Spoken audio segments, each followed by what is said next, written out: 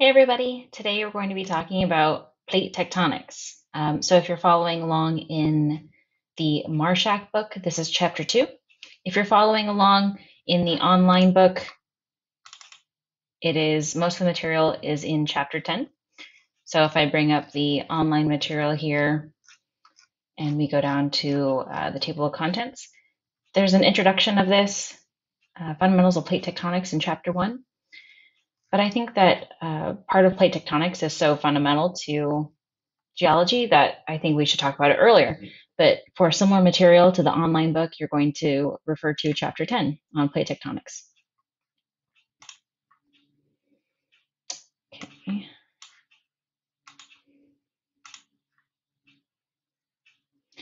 So in this lecture, we're going to talk about the continental drift hypothesis, the different evidence that we have for plate tectonics and why it exists.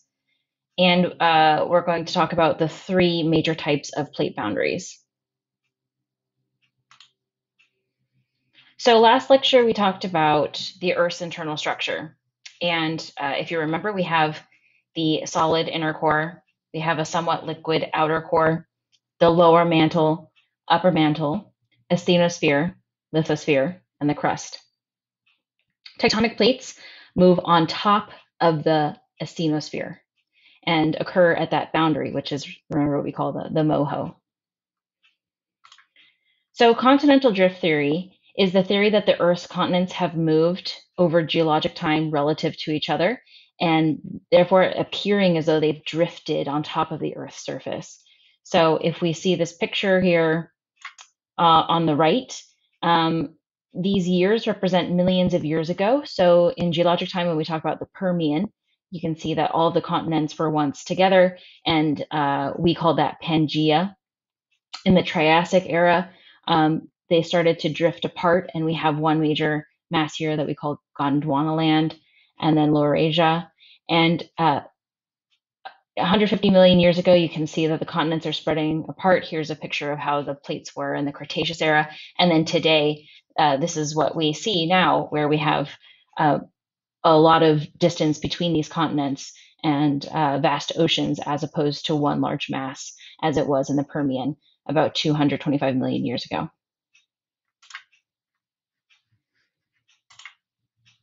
Okay, so I'm going to hit pause here and refer you to a quick YouTube video of how plate tectonics is explained.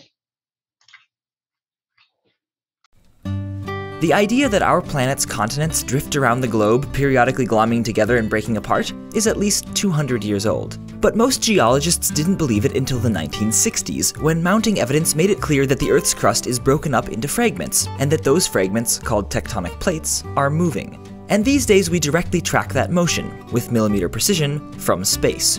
The common simplified explanation for why tectonic plates are moving is that they're carried along on currents in the upper mantle, the slowly flowing layer of rock just below Earth's crust. Converging currents drive plates into each other, diverging currents pull them apart. This is mostly true. Hot mantle rock rises from the core and moves along under the crust until it grows cool and heavy and sinks back down again. But the plates aren't just passively riding these currents around like a bunch of suitcases at the baggage claim. They can't be, because some of the plates are moving faster than the currents underneath them. For example, the Nazca Plate, a chunk of ocean crust off the west coast of South America, is cruising eastward at about 10 centimeters per year, while the mantle underneath it oozes along at just 5. Neither tectonic plates nor luggage can move faster than the belts they're riding on unless something else is helping to push or pull them along. And some of Earth's plates, it turns out, are pulling themselves. When an ocean plate collides with another ocean plate, or a plate bearing the thick crust of continental land masses, the thinner of the two plates bends and slides under the other. As the edge of the sea floor sinks into the mantle, it pulls on the plate behind it, the same way a chain dangling further and further off a table will eventually start to slide. The bigger the sunken portion of the plate becomes, the harder it pulls and the faster the remaining plate behind it moves. You can find where this is happening just by looking at Google Earth. The incredibly deep, narrow ocean trenches visible off the coasts of some continents and island chains mark the creases formed as ocean crust plunges downward, bending the edge of its neighbor in the process. What's more, these chunks of seafloor are actually helping to drive convection in the mantle beneath them. Sunken slabs of ocean crust block flowing rock from moving further sideways, forcing it to turn downwards and sink. and eventually those slabs get too heavy and break off, plunging slowly toward the core and creating a suction force that pulls mantle material along behind them. So in some ways, seafloor crust is really more like part of the conveyor belt than something riding on top of it. The continents, on the other hand, are baggage.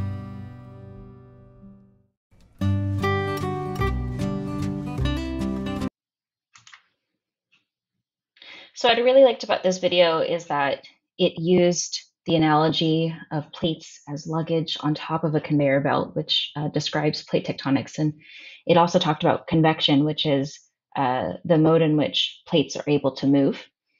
The video also introduced that the plates are moving relative to each other at different rates, which we can measure today. So all of these concepts that were condensed into this short YouTube video, we're going to talk about more at length right now. So like the video suggested, plate tectonics hasn't been around that long. Alfred Wegener first theorized continental drift in the early 1920s, and Harry Hess carried on the theory into the 1960s. By 1968 and the early 70s, geologists had sufficient evidence for plate tectonics, and we're going to go over what that evidence is. But to put that into perspective, the Great Depression was from 1929 to 1939, and so we hadn't established plate tectonics by the end of the Great Depression. And plate tectonics was more accepted when President Nixon was in office. So to put this in a little bit more perspective, this guy was one of my professors in school when I was a student, and his name is Warren Hamilton. He was born in 1925. He finished his Bachelor's of Science in Geology in 1945, and he was my professor at Colorado School of Mines, and he had been teaching there for over 20 years. So when he was in school as a geologist, plate tectonics was not even taught, which is pretty crazy because when we talk about geology and we think about conceptualizing geology and geologic time, what that means to think about something being, 100 million years old, and we talk about rocks and formations and how different the Earth has been, and we try to conceptualize that. Meanwhile, this theory has only been around for, 70 years. That's pretty crazy to think about in terms of how much geology has changed in our science just in the last less than 100 years. So what are the different evidence for plate tectonics? We're going to talk about all of these individually. So first is the fit of the continents, the locations of past glaciations, the distribution of climatic belts, the distribution of fossils, and matching geologic units. Okay, so for the fit of the continents, have you ever looked at the Earth and wondered why it looks like it could fit together as one puzzle piece? Well, Wegener concluded that the fit was too good to be coincidence, and he concluded that they must have fit together at one point. So if we look at, for example, Brazil, and how Brazil can fit very nicely here on the western part of Africa. You can see the exact same shape here. And same with parts of North America, like Northeast United States here with the northwest part of Africa and parts of Asia, parts of Europe, excuse me. So this fit he observed with a lot of other continents and determined that it was too good to be true and that they must have fit together at some point. And he was able to support that with the idea of looking at past glaciations. So glaciers are rivers or sheets of ice that flow across land surface. And as glaciers retreat, with it carries sediment or glacial till. We might refer to it as moraine. And it also leaves these striations in the rock. And that's because ice, as it retreats, it can really carve out the rock and leave behind these really deep grooves or striations in the rock. So if we have Pangaea here around the South Pole, as all these continents are together and Antarctica is covered in a glacier, we see the same glacier pattern and glacier striations on other continents. So during the time of Pangaea, there's similarities in these glacier striations on all of these continents, which supports that they were once together. We can also see this with climate belts. So parts of Pangaea were once, much further south. Again, here's that glacier covering Antarctica and parts of what we now know today as Southern Africa and Southern South America. And so, as Pangaea, the more northern part of Pangaea would be around the equator, and so at this part of the continent around the equator, we would have more tropical climate, and we'd see things like reefs or swamps. And then further north, you'd see evidence of desert sand. And so parts of the world that were once near the equator and quite tropical are now quite different climate. We have, somewhere, parts of North America and parts of Northern Europe are completely covered in glaciers because they're so much further north. So those were once, maybe dry desert regions. And we support this with rock records and different geologic evidence to support this with rock formations as well as fossils. So when we talk about what type of fossils we see, when we think about modern day and we think about the animal like a kangaroo, we usually associate the kangaroo with Australia. And that's because a kangaroo isn't really the type of animal that could cross all the way across the Indian Ocean. And the same kind of concept applies to why plate tectonics was an accepted theory, is because we have distribution of fossils during we have distribution of fossils across continents that doesn't make sense if they were so far apart like we observe today.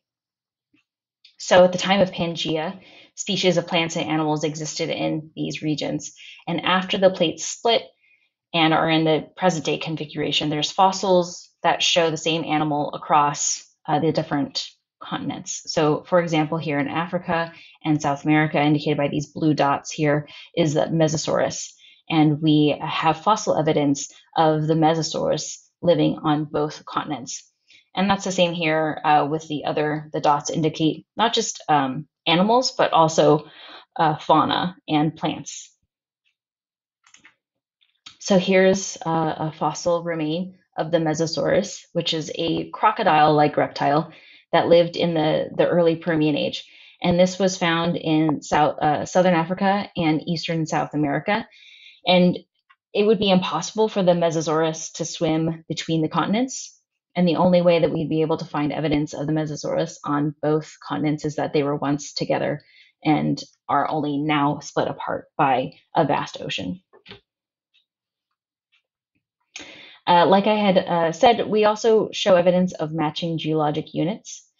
So Precambrian rock occurs on the eastern coast of South America, and that matches parts of the western coast of Africa, which are now separated by vast oceans. But there's similar rock formations between South America and Africa, which now again this looks very puzzle piece like in how they fit together. We also see similar features of the Appalachian Mountains, which is on the northeastern part of North America, and how these resemble similar belts all the way up through eastern Greenland. And we see that on the northwestern part of Africa and like the Caledonian Mountains, which is northern Scandinavia up through Norway. So we see rock evidence of these similar geologic units across continents that are now separated by oceans. So Wegener was really ahead of his time. His theory was criticized by geologists, and some of those criticisms were questions like, well, how does this happen? How do the plates come together and then are moved apart by hundreds of miles? Why are the plates moving? What's the driving mechanism? So there was a lot of questions that he just wasn't able to answer in his time, but he had this theory. And of course, now that we have other scientific record, we're able to prove this theory. So one of those ways that we're able to prove it is through paleomagnetism. So when rocks are formed, they inherently get the magnetic minerals. And when the rock is formed, there's an inherent magnetic north associated with those rocks. And this is called the rocks, they preserve their paleomagnetism. And this is a record of the Earth's magnetic field at that time that the rock is formed. So, have you ever wondered why a compass always points to the north? Well, this is kind of a trick question because the north is actually always changing, and the magnetic pole can flip and is slightly changing over time.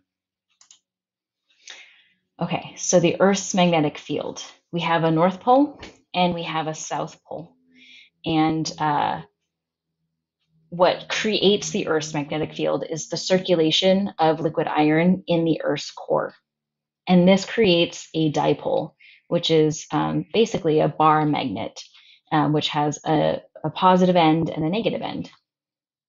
The Earth's dipole intersects at the surface at 2 points, which is known as the magnetic poles. And currently, the magnetic poles are pretty close to the geographic poles. However, they are just slightly off from each other. And the magnetic poles are constantly moving. The polarity can flip frequently in geologic scale. So when I say it can flip frequently, meaning every few tens of thousands to every few hundreds of thousands of years, the magnetic pole will completely flip. But currently it's slightly deviating a little bit further away from the geographic North Pole. So there is a difference between the North Pole geographically located as well as the North Pole magnetically located. So let's watch a video about the Earth's magnetic poles.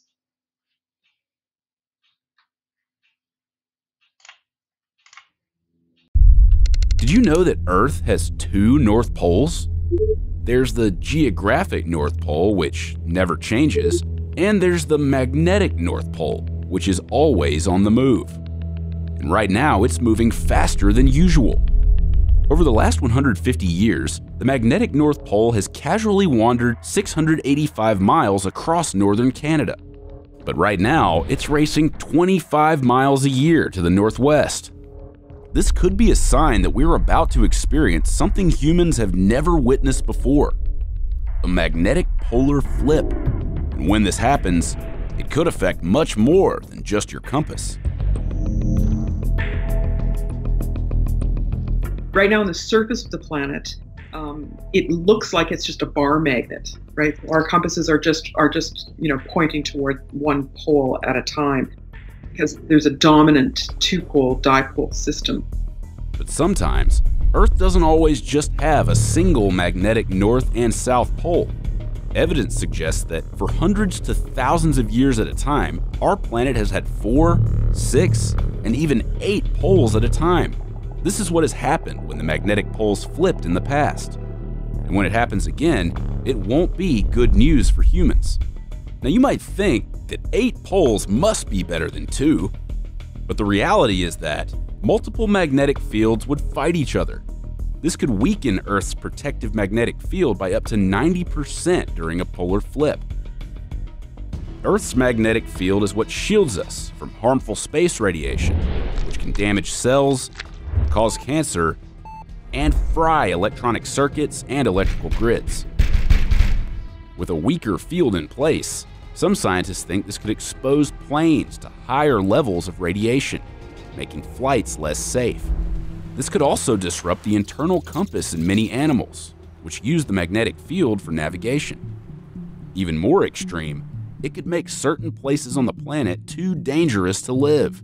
But what exactly will take place on the surface is less clear than what will undoubtedly happen in space. Satellites and crewed space missions will need extra shielding that we'll have to provide ourselves. Without it, intense cosmic and solar radiation will fry circuit boards and increase the risk of cancer in astronauts. Our modern way of life could cease to exist. We know this because we're already seeing a glimpse of this in an area called the South Atlantic Anomaly. Turns out, the direction of a portion of the magnetic field deep beneath this area has already flipped. And scientists say that's one reason why the field has been steadily weakening since 1840. As a result, the Hubble Space Telescope and other satellites often shut down their sensitive electronics as they pass over the area. And astronauts on the International Space Station report seeing a higher number of bright flashes of light in their vision, thought to be caused by high-energy cosmic rays that the weaker field can't hold back. Since experts started measuring the anomaly a few decades ago, it has grown in size and now covers a fifth of Earth's surface, with no signs of shrinking anytime soon. This is so extreme that it could be a sign we're on the brink of a polar flip, or we may already be in the midst of one. But scientists remain skeptical, mainly because the last thing the poles reversed was 780,000 years ago. So it's not, we don't have an oral record of this. Turns out 780,000 years is over double the time that Earth usually takes between flips. Since the last mass extinction, there have been reversals roughly every 300,000 years. So what gives? Well, scientists haven't figured it out yet. It's unnerving to think that our modern way of life, banking, the stock exchange, missile tracking, GPS, relies on the outcome of something we can neither predict nor control. One study went so far as to estimate that a single giant solar storm today could cost the US up to $41.5 billion a day in damages. And that's with the Earth's magnetic field at its current strength. It's frightening to even imagine the devastation a storm would bring to an Earth with a magnetic field only 10% as strong as it is now. We may not be able to stop a polar flip, but we can at least start to take measures to minimize the damage. The first step? Figure out what's going on with this wacky field. On the hunt are the European Space Agency's swarm satellites that are currently collecting the most precise data on the strength of Earth's magnetic field. Right now, they could be our greatest hope for solving this riddle. Okay, well, that could have been a little bit dramatic. Don't worry about the magnetic poles flipping. But it is interesting to think about how reliant we are on understanding what magnetic north means in our technology, in our navigation system, even in our phones. We use a lot of, we rely on understanding where magnetic north is. So if that were to flip, it would be a big challenge for us in our everyday life. But don't worry too much about it, because when we talk about the Earth is due for earthquake, or the Earth is due for a magnetic flip, we talk about potentially it being in the next 10,000, 100,000 years. So don't worry too much. Don't dwell on it. Okay. Okay. So I had mentioned that paleomagnetism is one of those things that we use for evidence for plate tectonics. So let's talk a little bit more about paleomagnetism. So that's when the rock, as it's formed, preserves the Earth's magnetic field at that time. And so rocks like through a volcano, for example, contain magnetic minerals. And they're like little baby magnets.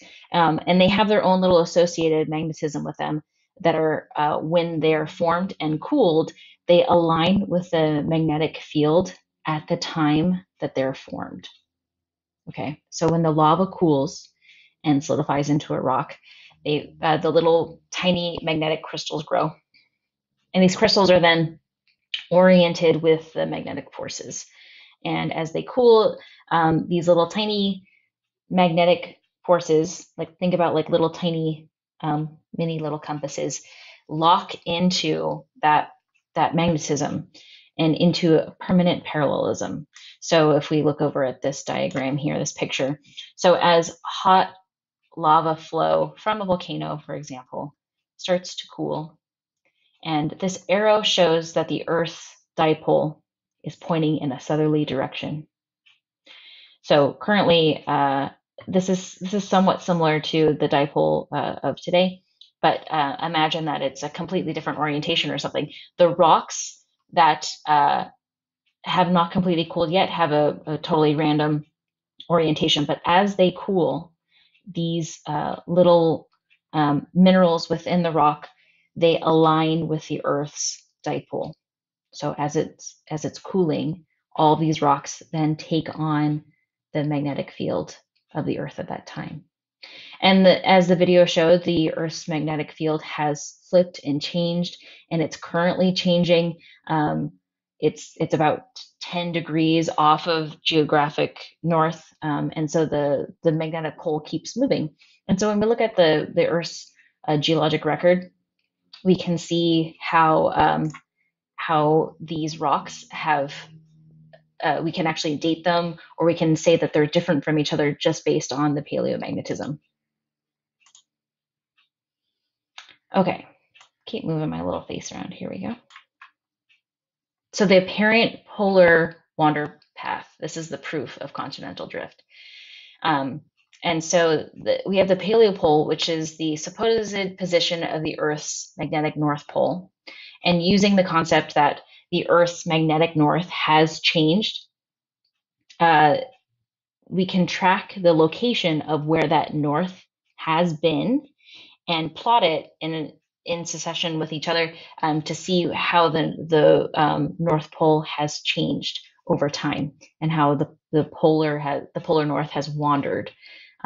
So successive positions of dated paleopoles trace a curved line, which is the apparent polar wander path. So you can see over geologic time how far that path has changed. So here's our current magnetic north is quite close to the geographic north, but it wasn't always that way. So at 100 million years ago, it was quite different than 200 million, and so on and so forth. And we can see this change in the polar north, or this polar wandering path in the record, because we have all these different rock samples here. If we look at what their magnetic north is over geologic time, this is how we create that path, and we can plot it on the globe.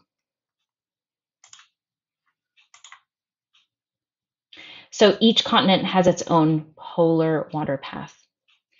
It's not the pole that moves relative to fixed continents, but rather how the continents that move relative to a fixed pole. So if we think about how magnetic north, if we talk about geographic north and the differences between the two. So each continent must move with respect to each other. So if the continents are fixed, then the pole moves relative to the continent. If the pole is fixed, then the continent must drift relative to that pole. Okay, so let's look at plate tectonics in the future, which I really like this video. Instead of just directly showing you or embedding this video, I'm going to pull it up myself on YouTube. And hopefully you have the audio of me talking over it. So what I'm going to do is full screen. Yeah. Okay. Actually, what I want to do is we're going to speed this guy up. And we're going to mute it because the music on this video is not very good. Okay, let's crank it up here. Okay, now full screen.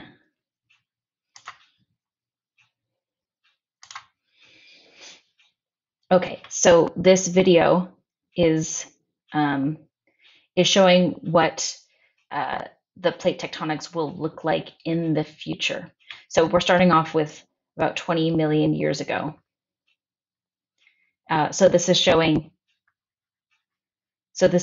how the plates have, starting with present, and how they would move together into Pangea. So we're stepping back in time first.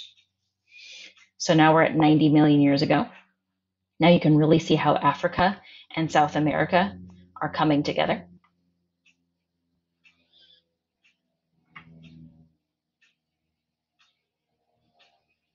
Okay, now we can see at around 140 million years, you can see how North America is now really coming close to, this was Africa. Remember that this was Africa here. So now we can see that these two are really coming together. It's about 180 million years.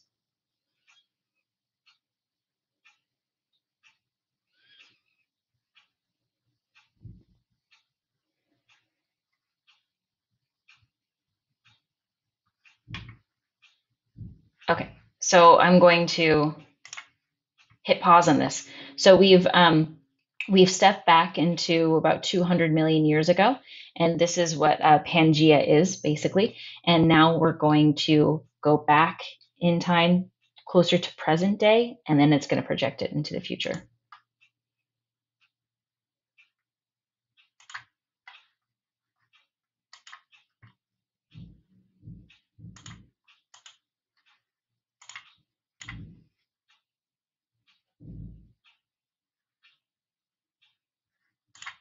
Okay, I broke it. Here we go. Okay, now we're coming back in time. So now we're seeing the continents were once together and now they're drifting further apart from each other. And we can see the shape of North America really taking place. And now we see Antarctica separating from South America and Africa. Now again, here at around 100 million, you can see the two, South America is separating from Africa.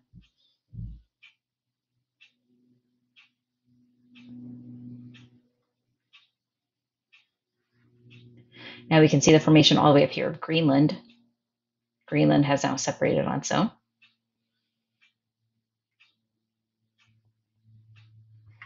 Australia is moving a little bit further north. Okay, so here we are at close to present day. And now let's see what's going to happen to the plates in the future.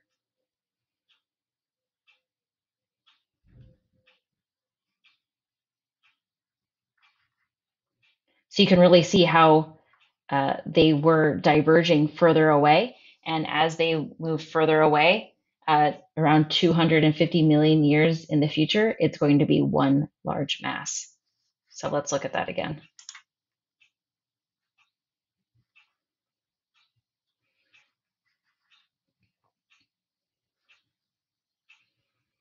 Okay, here's present day. So we have this really large divergent boundary here, and that's going to continue to spread. And as it continues to spread and then change shape, the continents are going to be forced together. You can really see that we lost a lot of Antarctica and how the continents are going to be squished back together after about 250 million years. So this looks at, if you want to continue to watch this video, I'll put a link to it. But what this shows is a little bit more detail of the continents interacting with each other during different geologic times. Okay.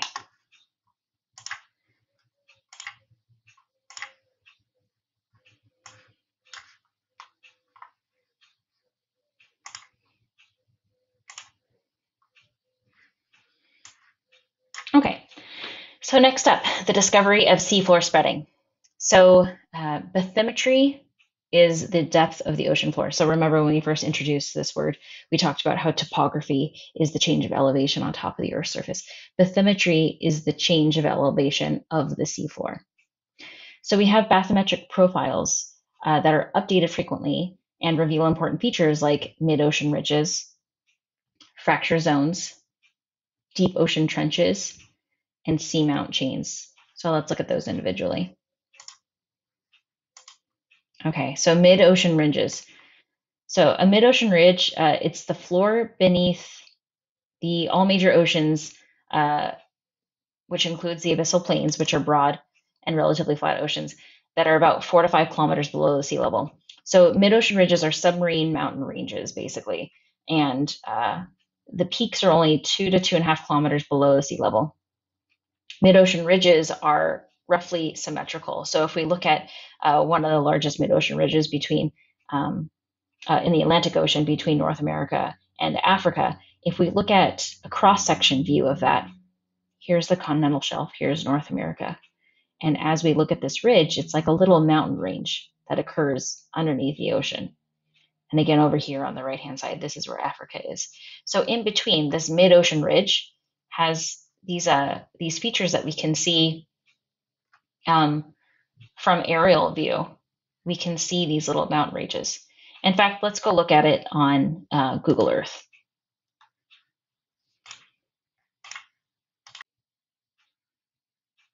Okay, here we are on my favorite Google Earth. So let's see if we can find a mid-ocean ridge. And, well, what do you know? There it is. Can you see it? Here's North America, here's Africa.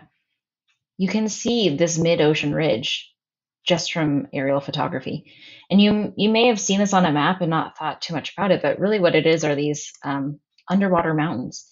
And you can see here that there's a clear orientation to, like there's a line that connects all of this here.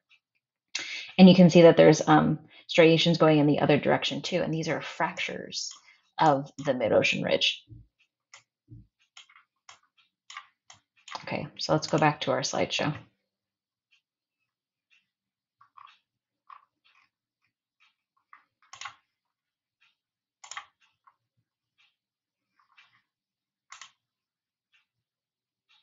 So I just talked about how you can see those fractures. And so that's an example of the fracture zone.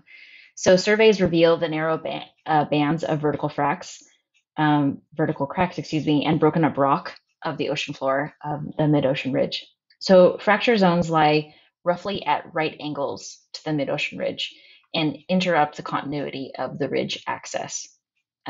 So if we look at the mid-ocean ridge in this little cartoon version, you could see how there's a fracture zone of the ridge crest, and you can see how it's been fractured perpendicular to that. So if we look at that again in the aerial view, let's see if we can see that. So you have this line, if you can see my mouse. But if we look more closely, we can see that there's a fracture that's going in the west to east orientation. And if you really look at how this line lines up here, you have the mid-ocean ridge here, and then it jumps. And then here's the mid-ocean ridge crest here. So this is a fracture that's going roughly west-east, and we have the mid-ocean ridge that's going roughly north-south. So that's an example of a fracture.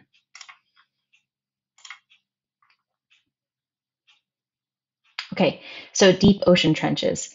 So along much of the perimeter of the Pacific Ocean, the ocean floor reaches significant depths greater than 5 kilometers. And these are elongated troughs, which are called deep ocean trenches. And trenches can border volcanic arcs. So we see trenches on the western edge of the Pacific Ocean. And then these little features here are called seamounts. So if we look at a cross section, we can see how we have these like little volcanic islands, for example, and then a very deep trench. And some of these other features like little seamounts. So if we go to the Pacific Ocean, let's zoom out. We go over onto the Pacific side. We can see these trenches here, these really deep and dark features. It's much darker in color because there's less light and therefore more difficult to visualize with aerial photography. And then all these little features over here, those are seamounts. So this is a location of where we have a trench.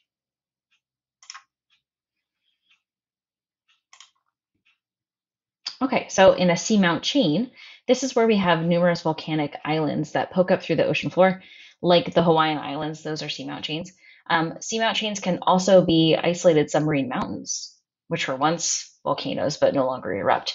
And we can see that in the Gulf of Alaska, where you have these seamounts. And these are underwater. So this was once a chain of volcanic islands that are now completely covered with water. So there's some differences in the Hawaiian Islands, and they're formed through hotspots, which we're going to talk about a little bit later. But when we talk about how different the islands are from each other, they're pretty drastic. So if you've ever been to Hawaii, you may have visited Kauai, which is younger, and it's younger because it's green and Kauai is older, and it's green and lush and has had longer to grow all these plants, versus the big island of Hawaii is still volcanically active, and so you don't really see all that lushness. It's still growing. In fact, there's volcanic activity right now. It's more barren. So there's drastic differences even within the Hawaiian Islands. Okay, so far what we've talked about is continental drift theory and the evidence of plate tectonics and where the theory of plate tectonics came from. So the things that we talked about are how fossils can be traced across the different continents and glaciation, and we looked at how the plates have moved apart over time. So these are some of the high-level learnings that we've talked about so far.